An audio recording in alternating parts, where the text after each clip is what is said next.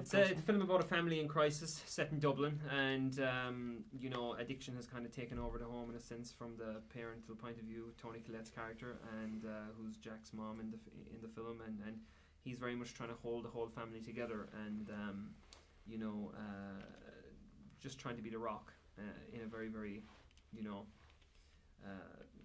volatile and rough environment, and yeah, it just tells the story of this family as they try to get through this very rough patch. He's quite a typical young Irish man from West Dublin who's a taxi driver, and like Ger says, he's part of a family that's in crisis and in turmoil, and he's just trying his best to keep things together on an even keel in his family life, in his own head, everywhere really. You know, he's just somebody who puts out fires for a living basically, and I could really relate to the character, and I just had an absolute blast making this film with Ger.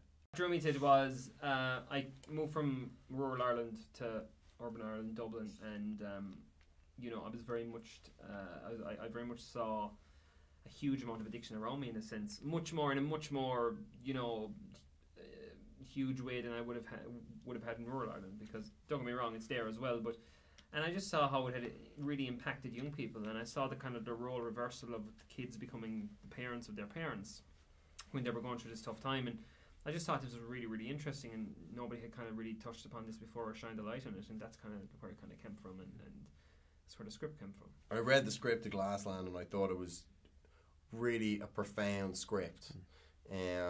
But then I watched his movie Pilgrim Hill, and I couldn't believe the amount of insight that he had and was able to project with that film about that society. Even though he'd grown up there and that was his world that he'd occupied, he just had every single piece of it perfectly right, in my opinion. And you know, Glassland, when I read the script, I was just wondering how this guy could have such a deep understanding of things that seemingly weren't touching or affecting his life in a direct way, but that he just, within him, just was the ability to tell the story about them. And that's a very special thing about Ger, and it was kind of the big reason that I wanted to be involved, I suppose, in his film and to work with him, and why I'd love to work with him again on something. You were coming off Transformers, coming into this you know, much smaller, intimate, visceral world of filmmaking. She was coming off a huge production in America.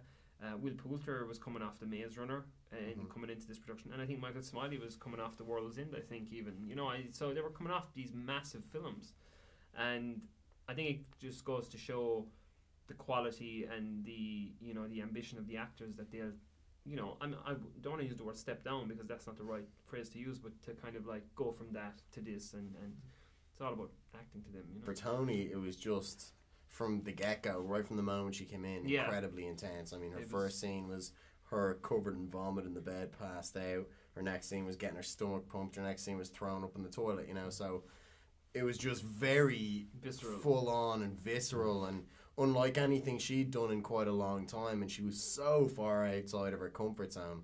But I mean, that's where she's really to be commended and revered, because she took up the challenge and just really, really ran with it. For me anyway, it was always and I think I said it to Jack on day one, it's like, let's let our generation go in and watch this thing and kind of respect their mom and dad a little bit more, and what they do for them. I've been very lucky with my parents. They've been incredibly good to me. Thankfully, addiction hasn't, you know, touched my home, and I've been very lucky. But I know there's friends of mine and stuff that it has, and it's a tough time when that happens. So if you have a good life and your parents are good to you, respect them. You know, that's kind of what I want. It's, you know, a film that if you haven't put your arms around your mum and given her a hug in a while, it's the kind of film you should go and see. And vice versa as well. I think it's an important film for an older generation to watch and to basically consider how they relate to their kids, and what's healthy and what isn't.